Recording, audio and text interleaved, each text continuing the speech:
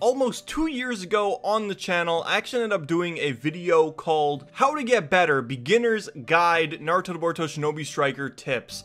And well, it's actually kind of one of the worst videos I've ever made. Ever. And honestly, I don't understand why. It could have something to do with the word okay. I don't know. You guys tell me. But anyways, guys, we're actually going to be doing a little bit of a remaster to that, coming back to this topic and giving you guys some new tips. Adding on to the old ones and all that good stuff because, well, it is a 2-year-old video and obviously some of those tips are not going to hold up nowadays, and some of them I just kind of want to add on to. So yeah, without further ado, let's get into it. Alright, so for the first tip, it is something very, very simple and super easy to do, and that is train with your mentors.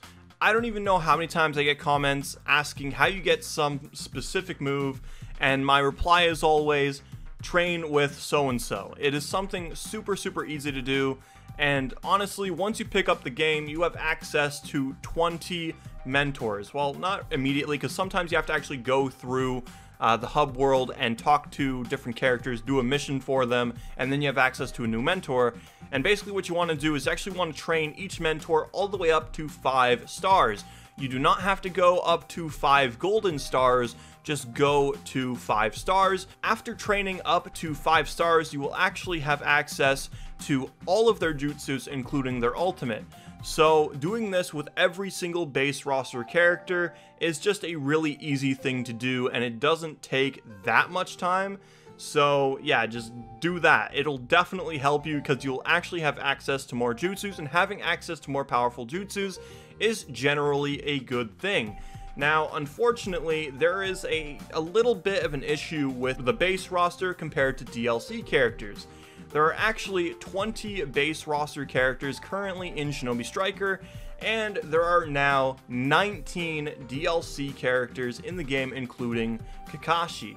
And after Season 3 completes, there will be 23 DLC characters, meaning that there will be more DLCs than there are base roster characters.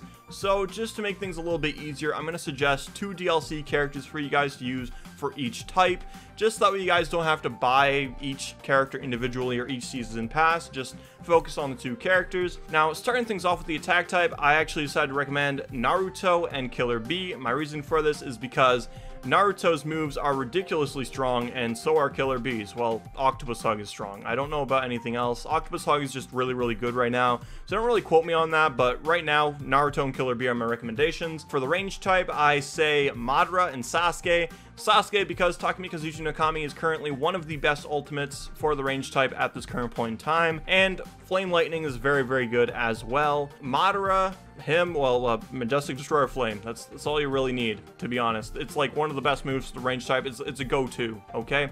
For the defense type, I say Obito and Zabuza because Obito's Kamui Climax and Bomb Blast Dance is very, very good, as well as Uchiha Flame Formation, which actually protects you from one hit of pretty much anything in the game.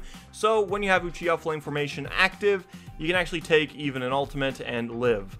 Zabuza because, well, Water Prison is very good when comboed with other things such as Sand Shower, and Demon Hunter gives you super armor, which is very strong. It's got really good lunge as well, so it's pretty good for Capture the Flag. Also, Zabuza's ultimate is also really strong. It's a full map ultimate, so the entire map is engulfed in it, and basically it takes away your opponent's ability to substitute, and it makes their sight very, very bad.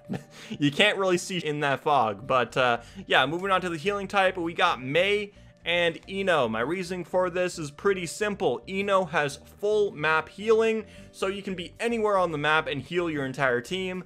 And Mei has Water Pillar. Self-explanatory there. Water Pillar is fucking broken. Mei also has the Solid Fog Jutsu, which is their ultimate, which is a very, very good area of effect ultimate. So yeah, those are my recommendations for the DLC characters. As far as the base roster goes, train with everybody. Get all of their jutsus. Alright, for tip number 2, this is something that is also very simple, but something that is forgotten very, very often in the heat of the moment, and this is also something that I am very guilty of forgetting about, and that is pick your battles. Again, this is something very simple, but also forgotten all the time, and it can be easily applied to pretty much anything in Shinobi Striker. So let's say you do engage with a 2v1 situation.